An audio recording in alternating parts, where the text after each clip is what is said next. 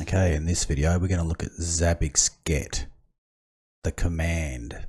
Okay, so I've logged onto my Zabbix server here, and I will install Zabbix-get.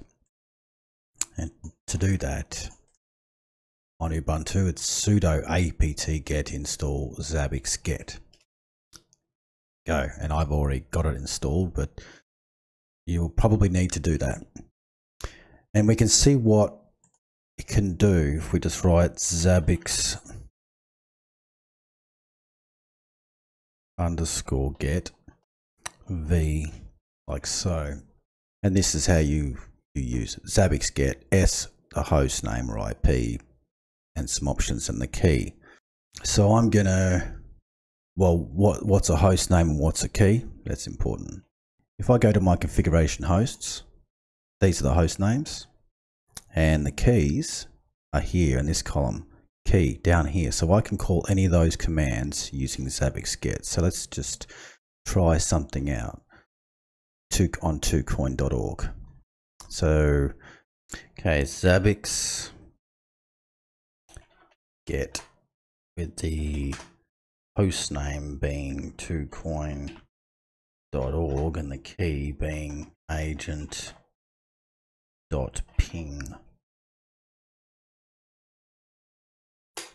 Okay, so it says check access restrictions in Zabbix agent configuration. That's okay, this is very important. If I was to go on to my 2coin.org server, and so that's here, so I'm already SSH'd onto it.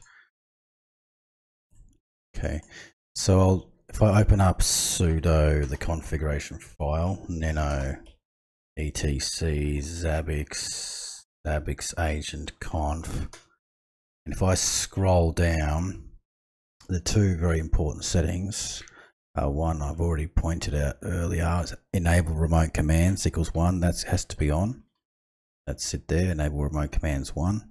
And the other one right at the bottom, and this is important because I'm now using a PSK key, secret key and identity to communicate with my agents. So it's not going to let me communicate directly with my agent unless, if I go back to the help file, Zabbix-get v, unless I put in PSK file and the PSK identity, all those things. That's not really a lot of fun. So I'm just going to keep this nice and simple. Go back onto my 2coin.org server, and where it says TLSAccept and PSK, well, I can leave that, but I can also add unencrypted like so.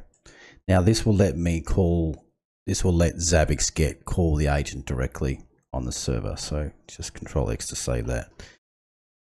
And if I sudo service Zabbix agent restart, okay, now go back to my Zabbix server, which is this one here, and I try that again, Zabbix-get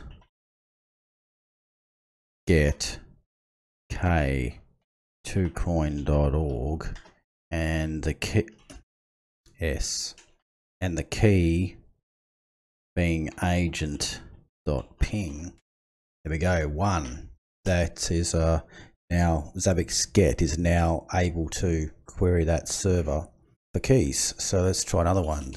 Agent.hostname, go 2coin.org, and another one, agent.version. There we go. And in my previous video I showed you how to call a Python script. Let's call that Python script. And it's down here in get random number. So if I just copy this key here directly, system.run python home zabbix genrand, go back onto Zabbix server, and here I'll have to put all that in quotes, paste, enter, 6, 21, 10, 24. I'm now getting random numbers. I'm calling that Python script directly. system.run python home zabbix-agentd.conf. Whoops, clear Zabbix-get.